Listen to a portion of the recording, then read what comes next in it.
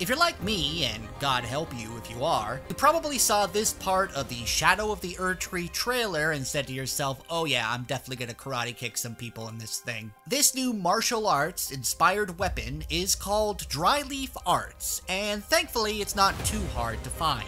As you come out to the Shadow Altus and approach the High Road Cross site of Grace, close to the Hornsent and Nicholas Cross, you'll find the Monk's Missive and the May the Best Win gesture. The missive will tell you to seek a monk to the east and challenge them to a bout without the need for words. So now we need to head to the Morth Runes, which is located here on the map. By Nicholas Cross, you'll find a very quiet NPC. This is Dryleaf Dane, and all you have to do to challenge him to a duel is make the May the Best Win gesture at him. This will start a boss fight with Dryleaf Dane, who is really fast but not particularly difficult. If you have a weapon that can stagger enemies normally, you should have a pretty easy time taking him down. Watch out for all of his martial arts moves, and that should be the match. Once he's defeated, you weirdly don't seem to get any runes, but where Dane was once standing will now be his hat and the Dryleaf Arts weapon. This is a hand-to-hand combat art that lets you perform long combos of punches and kicks. In terms of the moveset, your R1 or light attack unleashes a fast barrage of punches and kicks. The R2, or heavy attack, is likely what you'll be using with this weapon, as the punch-kick-punch combo is pretty effective at damaging and poise-breaking enemies. The running heavy and jump attacks are also a blast to do, as you just hit enemies with a bunch of leaping dive kicks. The weapon art, Palm Thrust, can knock down enemies, does pretty good damage, and can be charged to inflict even more damage. Now I gotta be honest, I wasn't initially that impressed with Dryleaf Arts, as I was running a Strength Faith build, and it didn't play too well to that. However, the light combo was pretty fast, and I thought to myself, that could make it a good candidate for a bleed weapon. So I I put a ton of points into Dexterity and Arcane, and as a bleed weapon, it actually does do pretty good damage. Dryleaf Arts is pretty versatile, so you could probably turn this into a lightning weapon or a frost weapon, and it could fit all kinds of different builds. One other thing to note about this weapon is that there's an Ash of War that suits it even better than its initial palm thrust. To get it, you first need to get past the Golden Hippopotamus at the Shadow Keep. Boy howdy do I hate this thing. Then after you beat that and you start making your way through the Shadow Keep, you'll eventually make it to an area called the Specimen Storehouse. If you head left from the site of Grace there, you'll find a lift that will take you down.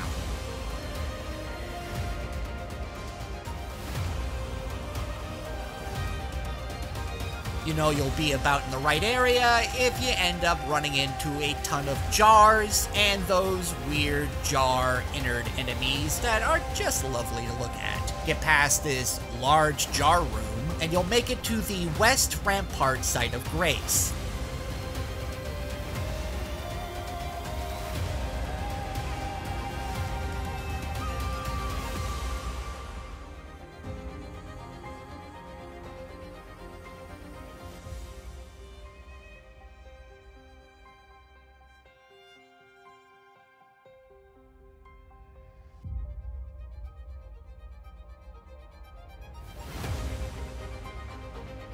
Fight or run past all of the bats en route to a fire mage that will make fire rain down from the sky. Past the mage, you'll find a lift that will take you to the ancient ruins of Ren.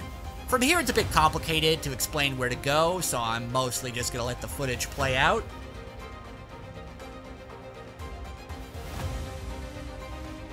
There will be a section where there are 2 torches that you need to take a right at, and I would recommend riding Torrent through all of this, as that will help it move along.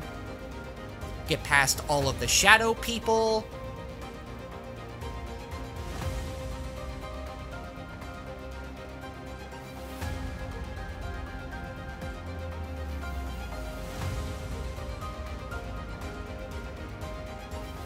And you'll know you're in the right spot if you run into some of those scorpions.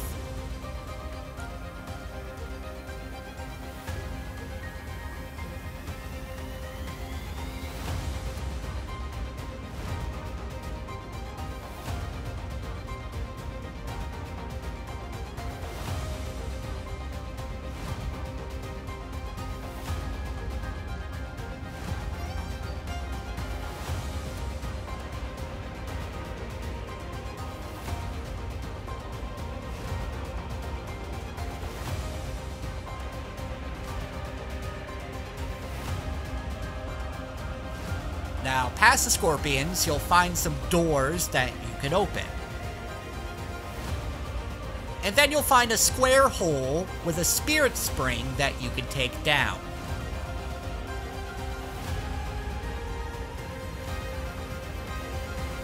Head past some flymen.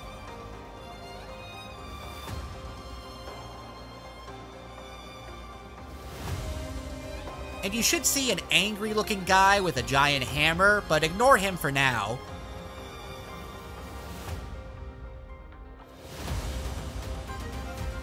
And right over here, by a small waterfall, will be the Dryleaf Whirlwind Ash of War. In my opinion, this is the move that really ties the Dryleaf Arts weapon together. It's a multiple kick combo that usually stun locks most enemies and does a ton of damage. I was having issues fighting those fire mage enemies in the Shadow Keep before, but with this move, I was rocking them without much trouble. So yeah, that's the Dryleaf Arts weapon. Give it a shot, tell me what you think about it in the comments below. And for more Elden Ring, Shadow of the Erdtree news and guides, make sure that you're always checking out thegamer.com. I'm Jamie Latour, and now wish me luck, because I'm gonna go attempt to actually kick Mesmer's butt.